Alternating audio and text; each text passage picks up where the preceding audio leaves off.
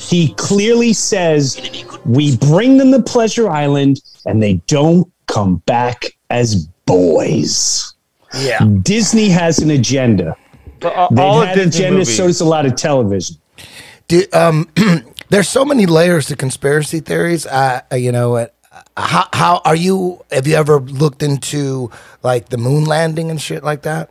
NASA. Oh, that's so doofy. It's the fact that people still buy that really. Oh, beautiful, beautiful. You know, Walt Disney and Werner von Braun were tight, and they basically Werner von Braun was the Nazi from Operation Paperclip that they snuck in, but they didn't change his name. They put him on camera. He had the German accent. He's directing all the fake moon missions. Him and Walt Disney are fucking jerking each other off. You know. Now that you mentioned that, why do you think they didn't change his name? That's crazy. They didn't change his fucking name. Because, dude, it's very simple, guys. It's very simple. Why didn't they? They changed all the other Germans didn't lose the war. No, but Germany won the war. No, but the question is, are the Nazis actually Nazis? Who are they really?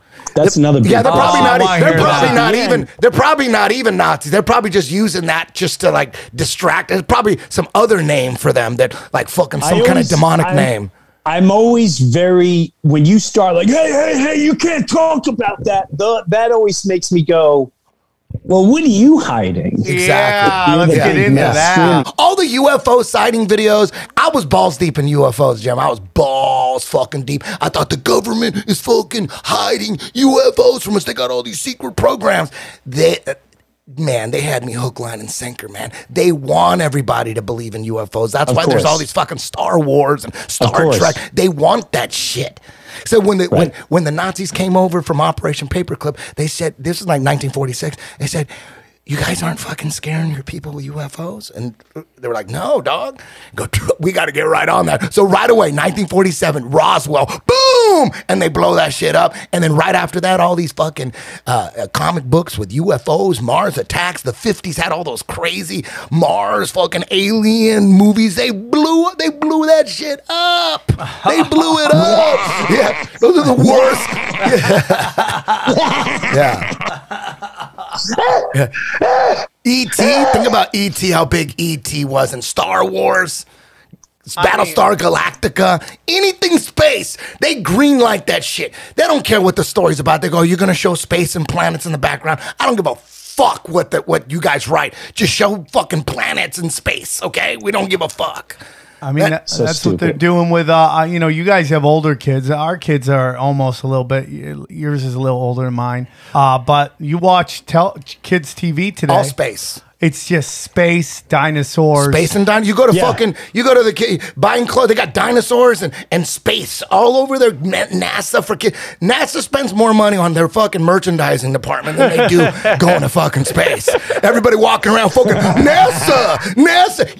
If you're wearing a NASA t-shirt and it's not a parody, you're not making fun of it, man, they got you. You're in a fucking trance, dog. NASA's hilarious. It's hilarious. International Space Station been floating up there for 25 years at going 17,000 miles an hour. No video of them putting it up. No video of them pictures putting it up. Like, how the fuck did you put it up there? It would just appeared. Oh, we got an International Space Station up there. We threw it up there last week. It's just so silly. And they're gonna crash it because they know they can't keep it going forever. Eventually, they gotta say, "Oh, it crashed into the fucking Black Sea or some shit." Watch, they're gonna say that. None of my kids believe it. I have a 23, 20, 17. They all know it's doofy as hell. Beautiful, it's doofy, beautiful. Man. Nobody. It's so stupid, especially when you see. It's just so doofy. Yeah, They can't keep. Well, how do we get back? Well, we lost it. You lost the information. They destroyed the technology. 100%. Don Pettit? They use that guy. It's a joke. That guy's the... I don't know what that is. That sounded like... That's an artist. That's Don Pettit's band right there. That's what it That's what it would sound like if he fucking played guitar. Dude, that guy's hilarious. Here we go. Check this out. Painful process to build it back. Go to the moon. Rewind it one more time. Rewind it one more time. Between the lines. Take a listen. I'd go to the moon in a nanosecond.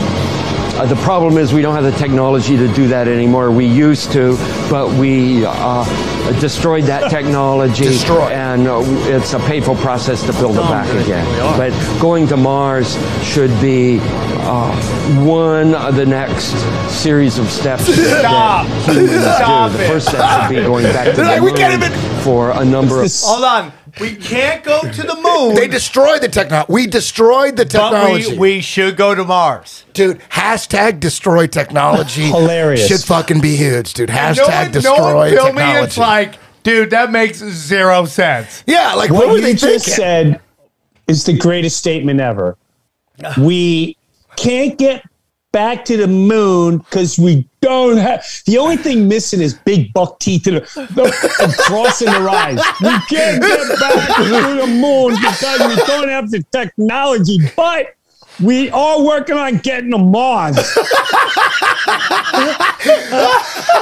And there's people going, "What are you, some kind of conspiracy theorist?" I go, "Yeah, that's what I am."